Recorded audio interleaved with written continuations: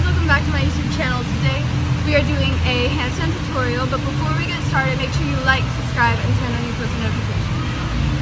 Also, if you guys aren't liking my videos, instead of just unsubscribing, maybe you could tell me in the comment section on any of my videos if the comments are able. Just comment which videos you would prefer, and I can post more of those instead of just, you know, you unsubscribing and not being able to see my videos anymore. So yeah. But today we're doing a handstand tutorial, so let's just get into it.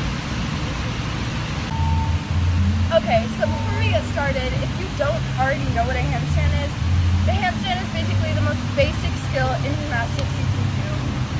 Every skill in gymnastics has some form of handstand, except for tucking shapes. But if you don't know what a handstand is, it's this. Woo. I fell, but whatever. So, of course, before you do any basic skill or really hard skill in gymnastics, you obviously need to stretch. So, a really good stretch for your wrists, because handstand is based off of mostly wrists, right? So you can just sit in a straddle, or you can sit like this, and you take your wrists, put them on the ground, and just rock. So these are wrist rocks. Okay, so you do it this way, and this way, and then this way, and this way. So you can also do spaghetti, meatballs, sauce, garlic knots, and cheese. So these really just stretch your wrists because, you know, you're on your hands, that's why it's called a handstand. So another thing you mainly use in your handstand is your ankles. So you can just do ankle rolls. Okay, so you just put your ankle up like this, 90-degree angle, okay, and you roll it around like that. And do this each ankle probably like 5 or 10 times. And just make sure to really take your time because stretching is super important. So for back stretches, you can do something that's called a camel. Okay, so you're gonna look pretty stupid doing this, but you put your hands on each of your heels and you just lean back. So I do that for probably about 10 seconds. And then another thing are bridges and bridge rocks. So you just go up into your bridge. Okay, hold this for maybe like 10 seconds, and then you rock. Look at my back cracked. Okay, so maybe rock like 10 times. So yeah, let's just get into the drills. Okay, so a drill you can do is getting a spotter. So this is my bestie Malia. Okay, she's gonna be my spotter today.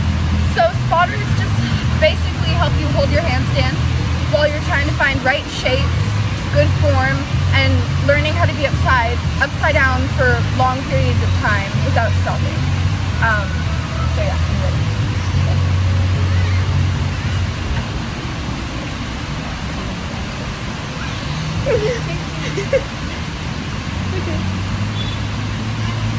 Okay, so notice how she helped me from falling down when I would have fell down. Fall down? Fell. I don't know. It prevented me from falling down.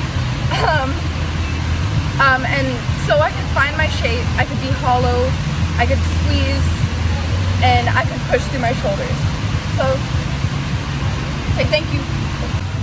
Okay, so another drill you can do is just doing a handstand against the wall. So it's basically the same as having a spotter, but if you don't have a person near or with you, you can just go against the wall. It helps you hold your handstand, find shapes, and squeeze. So then there's also, I'm falling. Okay, there's also baby handstand. So it's basically just like a small donkey kick. So you go into your handstand and you don't touch your feet. Basically like that, but it doesn't have to be held as long as I held it. So then there's little handstands. This is the last drill, by the way. Little handstands. So you just go into the handstand, but you don't have to go all the way. So it's basically a baby handstand, but your feet come together. So like this. Okay, so it can be more like a pike handstand. Yeah. Okay, so another important thing when it comes to handstands is your strength. So some of the good strengths you can have are arm strength, core strength and leg strength, but just so that it's easier to squeeze. Oh, and also a lot of shoulder strength. So one of the things you can do, I don't have a pull-up bar, and if you don't have a pull-up bar, this is totally optional. You really don't have to do this, but pull-ups, I forgot, are they this way or this way? I think they're this way. So you're just gonna hang from the bar. Okay, this way actually. Okay, you're gonna hang from the bar and pull your chin up to the bar, okay? So that's a pull-up. And then another good thing for core strength and arm strength and shoulder strength are push-ups. Okay, so when you do your push-ups, maybe don't go outwards like this, because that's a lot easier. So if you really want to get enough strength to hold your handstand for a long time, you want to go inwards like this, okay? So that's a little harder, just so you guys know. And then another thing is plank, okay? So you can either do elbow plank or straight arm plank. I think, in my opinion, elbow plank is a little bit harder, but this is what it looks like. Or straight arm plank. Or you can even alternate between the two, so go. But just make sure you're squeezing that whole time. Another stretch or exercise that you can do are leg lifts. Okay, so you can either put your hands under your butt or just have them straight out beside you and lower them down and up and down. And just make sure you're slow and controlled in these. And then you can also do all around the world. I would recommend putting your hands under your butt for this one, but basically you just go, okay, all around the world like that. Or you can do an easier version, which is just a smaller circle.